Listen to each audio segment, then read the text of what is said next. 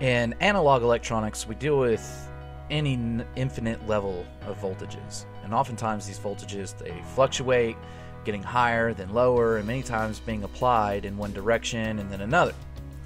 Digital electronics is different. In the digital world, we look at whether or not voltage is present. So if it is, we say it's on or in a high state. If there is no voltage present, then we say it's off or it's in a low state. As a result of this two-state system, digital electronics is governed by the base 2 or binary number system. We'll dive into binary a few videos from now, but suffice it to say, it's quite amazing the accomplishments of the digital world, which is limited to a counting system limited to just ones and zeros. So in the next video, we'll take a look at digital waveforms and get a handle on the most basic physics concepts that digital electronics utilizes.